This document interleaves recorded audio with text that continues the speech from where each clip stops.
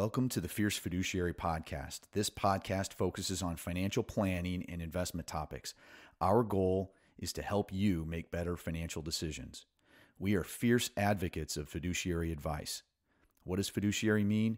It means that anyone who advises you should always put your needs first. We hope you get some value from this episode. Thanks for listening. Standard housekeeping.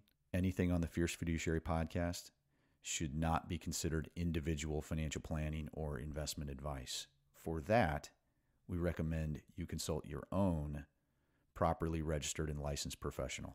Welcome to episode 26. I'm Brian Beasley, and with me is Dan Alberth. Good morning, Dan. Good morning. Well, today we're going to cover the first of a three-part series on probably one of the better books I've read on finance and money in the last couple of years. We're covering a book called The Psychology of Money, Timeless Lessons on Wealth, Greed, and Happiness by Morgan Housel. I hope I'm not butchering his name too badly. Morgan Housel is a partner at the Collaborative Fund and a former columnist at The Motley Fool and the Wall Street Journal. He is a two-time winner of the Best in Business Award from the Society of American Business Editors and Writers, winner of the New York Times Sydney Award, and a two-time finalist for the Gerald Lieb Award for Distinguished Business and Financial Journalism. All I know is that I really thoroughly enjoyed this book, and it is so meaty and valuable that we needed to break this up into three different parts, and we hope we do it justice. So let's get right into it. The premise of this book is that doing well with money has little to do with how smart you are and a lot to do with how you behave. And behavior is hard to teach, even to really smart people. Knowing what to do tells you nothing about what happens in your head when you try to do it. I mean, this is the crux of everything. You know, it seems to me that, how many times do we have a situation where we know what we're supposed to do, we know what the right thing is, and yet we don't do it? Whether it's eating right, exercising, treating people well, biting your tongue. But when it comes to the money thing, you and I see it all the time, where people know what the right thing is. They know the mantra is buy low, sell high. They know they should save. They know they should invest for the future. And sometimes people just struggle with that. So this book dives into what's going on in your head. We're human. And we're emotional creatures. We've even seen it amongst advisors. Yeah. You know, we're all susceptible to errors. And what's great about this is that this shines a light on some of those things, so that if you're more aware of those, you can catch yourself and hopefully do a better job. But why do people even seek to accumulate wealth? Why are they even trying to invest in the first place? And he writes this in the book: modern capitalism is a pro at two things: generating wealth and generating envy. Perhaps they go hand in hand. Wanting to surpass your peers can be the fuel of hard work. But life isn't any fun without a sense of enough. Happiness, as it said, is just results minus expectations. And that one hit me right between the eyes. Happiness is results minus expectations. And you can carry that across any area of life. There was another thing, though, and we thought about structuring this along that formula. If happiness is results minus expectations, obviously you want to maximize your results and minimize your expectations. One would think that would lead to more happiness, right? If your goal is to have more happiness. But later on in the book, he also mentions that a feeling of control is a major fact as well. So we want to maximize results, we want to minimize expectations, and we want to increase the feelings of control we have over our lives. So maybe the formula is more like, the result of results minus expectations times control or plus control or what have you, if you want to try to make a formula out of it to generate more happiness. Who knows? But if we're trying to maximize results, minimize expectations, and increase our feelings of control, let's just start with places in the book where he talks about what I would deem ways to maximize results. In two parts, really. You need to participate in the markets as much as possible for as long as possible. And the flip side of the coin, you need to avoid financial ruin. So how do we participate in the markets as much as possible for as long as possible? And, one of the simple answers and the most controllable in a lot of people's opinion is to just save and invest more money. If you're putting more money away, you'll have more money. And it sounds like Captain Obvious there, and we'll chat about that a little bit later. But where the author goes is he focuses a little bit on compounding over time is one of those things. And he talks here. Good investing isn't necessarily about earning the highest returns, because the highest returns tend to be one-off hits that can't be repeated. It's about earning pretty good returns that you can stick with and which can be repeated for the longest period of time. That's when compounding runs wild. He also says, if you want to do better as an investor, the single most powerful thing you can do is increase your time horizon. And I got to say, out of all of our clients that we've worked with, this is true. The ones that are the wealthiest compared to their income that they earned are people who put more money away. They participated in stocks, in most cases, over very long periods of time. Many times they already had wealth when they met us, and we say, where'd it come from? And they just put money and they participated into the stock market over a very long period of time. And we're talking about 30, 40 years of time. In some cases, they've inherited stocks that their parents had bought decades prior to that. So you're talking in some cases of money that's been invested for 50 years or 60 years in some cases. And that really does add up over time. Now, you look at the stocks that they own or the funds they own. In many cases, they might be ho-hum, might be a way to look at them. Just kind of basic, simple things. They're not lighting the world on fire they're not the best performing stock in all history. They simply got good, solid returns over a very long time. So there's a lot of truth with that. Looking back at the formula, happiness equals results minus expectations. Some of these folks who have had tremendous success, when you look at them, they're not dripping with wealth. They're very modest people, and their expectations may be lower than other people who are looking to drive flashy cars and have the best clothes and the best houses and live in the appropriate zip codes. But some of these people who are wealthy and have made it big, their expectations are to live life, have control of their own lives, and enjoy family and friends and travel when they want to. And when you look at them, it's just not readily apparent that they're wealthy and that they're in a great financial position. Yeah, exactly right. The other component of participating in the markets as much as possible for as long as possible is sticking with it. If you're in and out and in and out and in and out, you're not participating as much as possible for as long as possible. And compounding, it makes it harder for compounding to occur.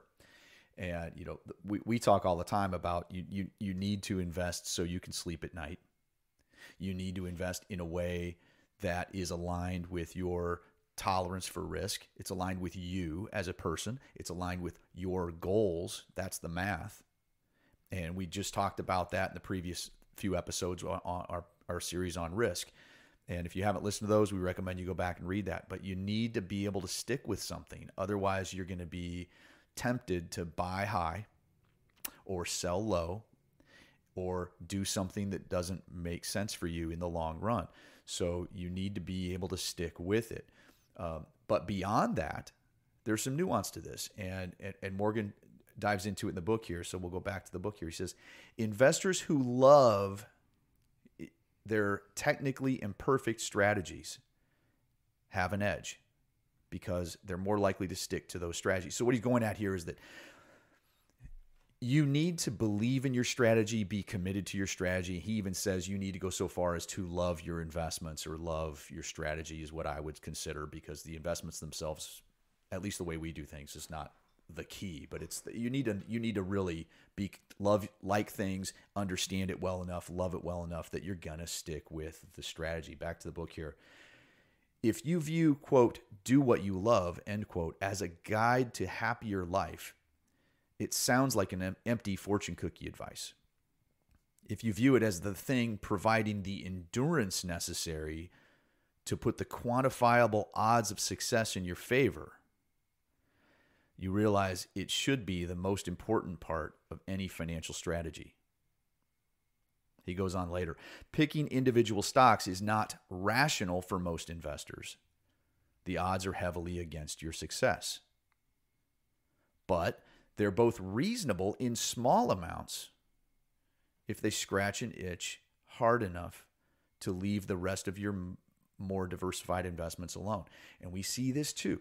Occasionally, somebody has a core of their portfolio that makes sense for them, but there's an itch that needs to be scratched emotionally, and that creates imperfections in the portfolio. You know, from our nerd eyes, we look at engineering this optimal portfolio that matches someone's risk tolerance and their risk capacity and their goals, and it's all finely tuned. And then somebody says, yeah, but I really need a little bit of this, or I really want to own some of this. And it's on both ends. We've seen it happen where we've got some people that they just need to have some money set aside in the bank in certificates of deposit, in CDs.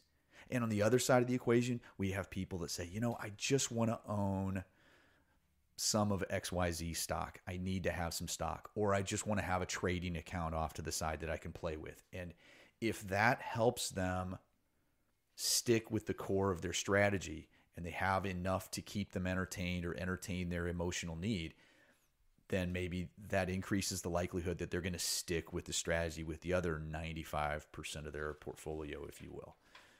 So what we will often tell people is, hey, take a portion of what Morgan will call later in the book here, your margin of error.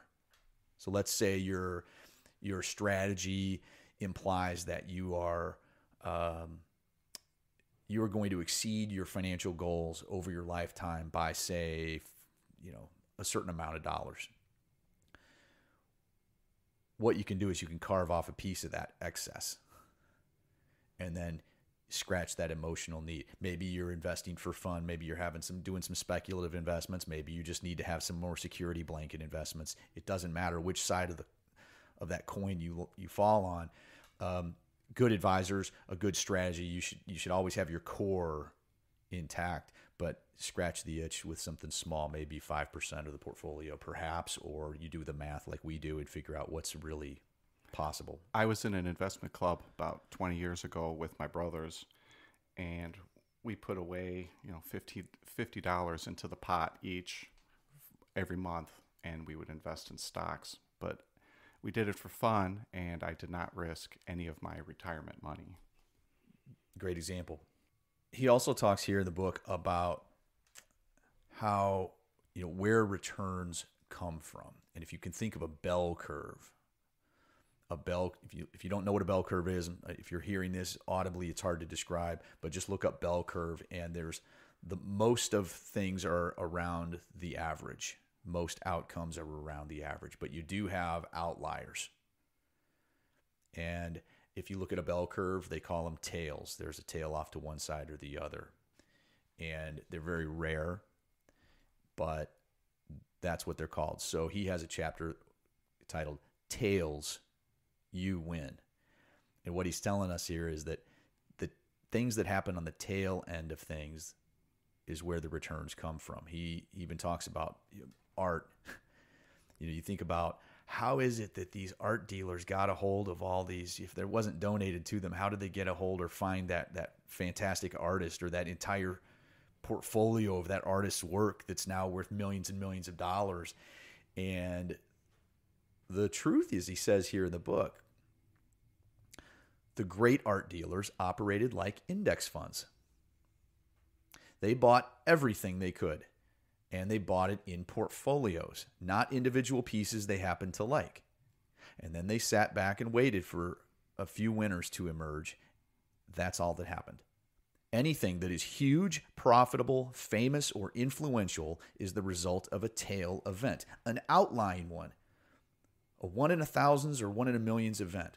And most of our attention goes to those things that are huge, profitable, famous, or influential. When most of what we pay attention to is the result of a tail, it's easy to underestimate how rare and powerful they are. Great example with the stock market. Since 1980, now this book was published in 2020, so it's a brand new book, so we're talking about a 40-year time frame here. Since 1980, 40% of all Russell 3000 stock components lost at least 70% of their value and never recovered over this period. Okay, so the Russell 3000 is 3,000 stocks, arguably the largest 3,000 tradable stocks in America. If you go back to 1980, that means 1,200 of them, 40% of them, declined by 70% or more and never came back. Back to the book. Effectively, all of the index's overall returns came from 7% of component companies that outperformed by at least 2 standard deviations. So stepping away here, a small minority of the stocks in there, maybe 210 stocks over the course of 40 years, and there's stocks coming and going in and out of that index, made up for all those losers and still ended up with the returns that came from that. The Russell 3000 has increased more than 73-fold since 1980. That is a spectacular return. That is a success. 40% of the companies in the index were effectively failures, but 7% of the components that performed extremely well were more than enough to offset the duds. So Dan, you asked us to go back and calculate that math. What's 73-fold look like? That's about 11.5% or so annually. Just 11.5% per year. And we've had years where clients increased by 11%, and the feedback we get in an annual review or a quarterly review with those people, we say, hey, you've earned 11.5%. They go, it seems like we're not really getting anywhere. I tell you what, over time, 11.5% adds up. 73 times your money. Now, a lot of folks will say, yeah, hey, if 7% of those companies did all the returns, why don't you just own those? It's so obvious. Why wouldn't you just buy the winners? And number one, well, it's hard to pick them in advance, because if you could just do it that, just think this through with me. For those of you who think, hey, all you got to do is own the winners, you got to understand something. They weren't winners when you had the opportunity to decide. They hadn't won yet. So, and then think this through. If it was that easy, then every stock picking professional money manager would have absolutely crushed the index that they follow or that they track with over the last 40 years. And that is absolutely not the case. If it was so easy, don't you think somebody might have figured that out by now? But the funny thing is, I've actually had people say that kind of thing on social media or online in investing discussion rooms. And, God bless them, but that's not the way it works. I have an example about a mutual fund company back in the 90s. They were tracking the S&P 500 index, and they were trying to get better returns than the S&P 500.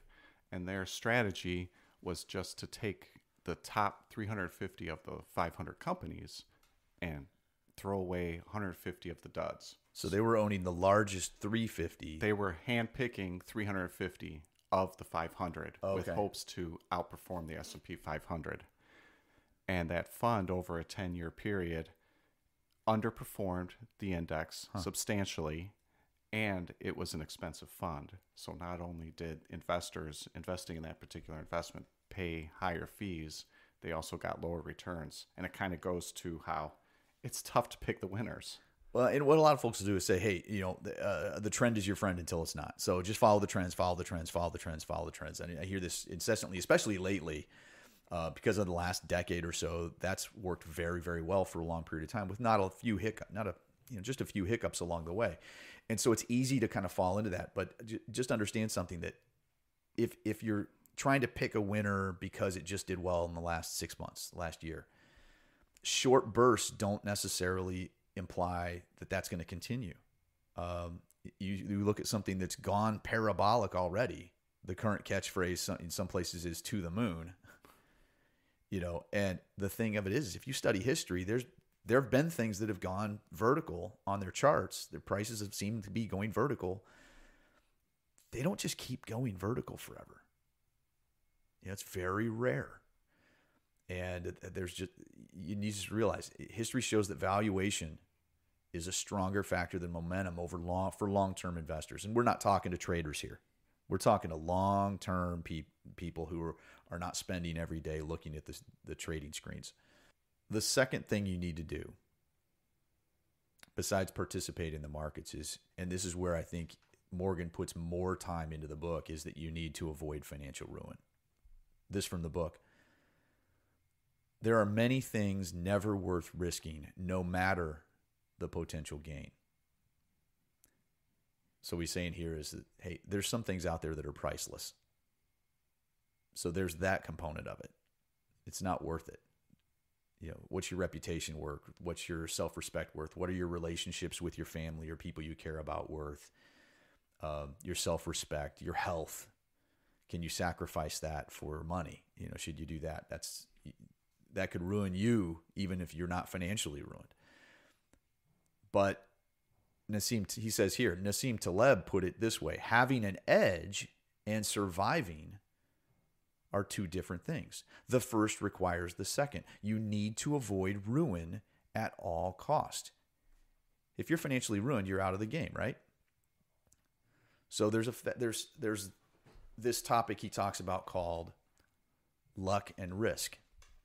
This is something that people often forget. We're all hardwired as human beings to forget that we'll make mistakes. We forget that there's such a thing as luck. There's such a thing as risk out there. And the way I'd look at it is you need to understand that sometimes a good process can lose occasionally, and sometimes a bad process can be rewarded. That's risk and luck. You could be doing everything right and still lose because that's the risks. And you could be doing everything wrong and still win sometimes because luck does happen. So back to the book. Say I buy a stock and 5 years later it's gone nowhere. It's possible that I made a bad decision by buying it in the first place. It's also possible that I made a good decision and had an 80% chance of making money, and I just happened to end up on the side of the unfortunate 20%. How do I know which is which? Did I make a mistake, or did I just experience the reality of risk?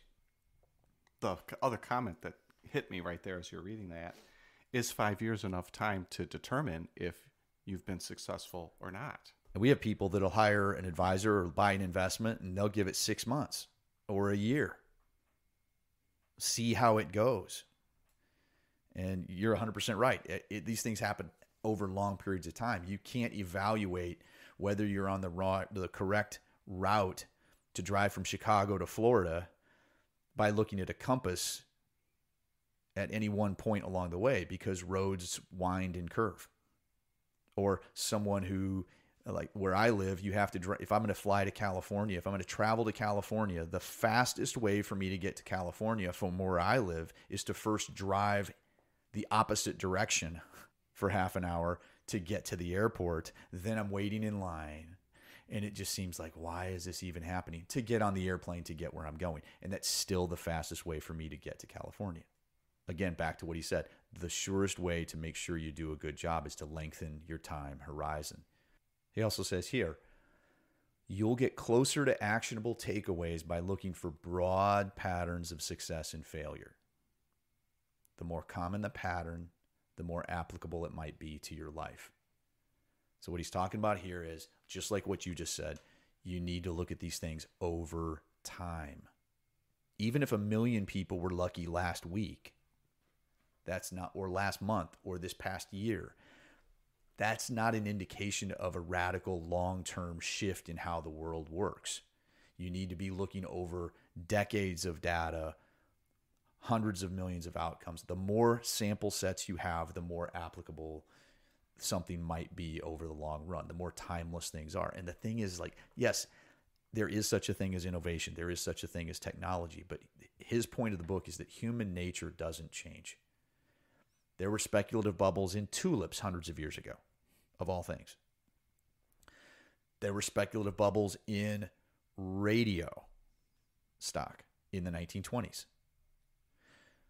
Technology shifts, technology evolves. This isn't the first time we've seen if there's a speculative bubble going on if you're listening to this right now and you see a speculative bubble in anything or some frenzy around anything, we've seen it in real estate. We saw it in .com stocks. We saw it in, quote, the Nifty 50 stocks in the 1960s.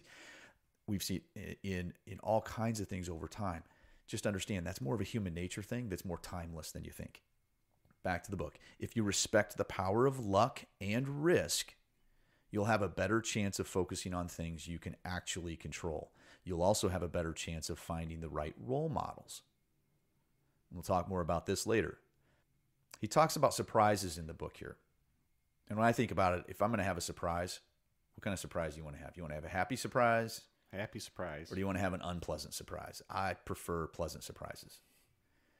And this goes a little bit to the expectation thing, but what he's talking about here is just understand that surprises are common and you should plan for them. Right into the book. Here's a few lines. Things that have never happened before happen all the time. Things that have never happened before happen all the time. Everyone's life is a continuous chain of surprises. The most important economic events of the future, things that will move the needle the most, are things that history gives us little to no guide about. They will be unprecedented events. Their unprecedented nature means we won't be prepared for them, which is part of what makes them so impactful. The trick that often goes overlooked, even by the wealthiest, is realizing you don't need a specific reason to save. It's fine to save for a car or a home or for retirement, but it's equally important to save for things you can't possibly predict or even comprehend. In fact, the most important part of every plan is planning on your plan, not going according to plan. That's gold. It really is. I mean, you look back at anybody's life and ask them questions, and there are things that happen they had no clue were going to happen. You need to plan for that and put that into your situation and into your portfolio. And so as we finish up this part one of looking at this book, what are the things we want to focus on in this beginning part? Number one, you want to set yourself up so that in any circumstance, you are more likely to stick with your plan and participate in the markets for a very, very long period of time. Ideally, for most people, you shouldn't be getting in and out, changing strategies all the time, changing advisors all the time.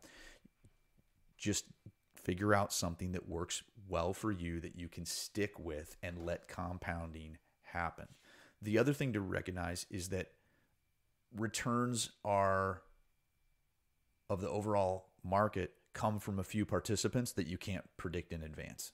So if you want to stack the odds in your favor, that you're going to be able to get that compounding over time, the best practice that we recommend is to broadly diversify across the board. That's a best practice that is well published. Your odds of catching those big winners are high if you own lots of companies. And the best way to do that is to be broadly diversified. One of our guidelines is to focus on controllables, and certainly one controllable that you can focus on is a system for investing. You can't control the markets, but you have a system that you can control. Process. But at the same time, you need to avoid financial ruin. And understand, there is such a thing as luck and risk. So if you're using too short of a time horizon to evaluate something, whether you're evaluating an advisor, whether you're evaluating a investment strategy or an individual investment, understand that there is such a thing as risk and luck, and that a short time period is probably not what you should look at to make that determination of whether you had a good process or bad process. What I would recommend is study what makes up good processes and just do that and let the results take care of themselves over time rather than chasing what just happened in the last 6 months or the last year, because you want something that's repeatable over time. You never know where you're starting, so just focus on process. So we'll conclude part one. Part two will be in the next episode. Once again, thanks for listening. If you like the podcast, please share it with your friends. Please subscribe. Please like. Please comment. Please find us on social media. We are at Fierce Fiduciary. You can also Google Fierce Fiduciary Podcast and find us anywhere. Dan, you're on Facebook. I'm on Facebook. At Dan Alberth. Dan.Alberth, and I am at Brian C. Beasley on most platforms. We also participate in some Facebook groups. If you're looking to have a deeper conversation there about various things, there's a group called Investing for Beginners. And then Dan and I host a group called Investing and Financial Planning that provides some educational and learning material. So once again, thanks for listening, and we'll see you next time.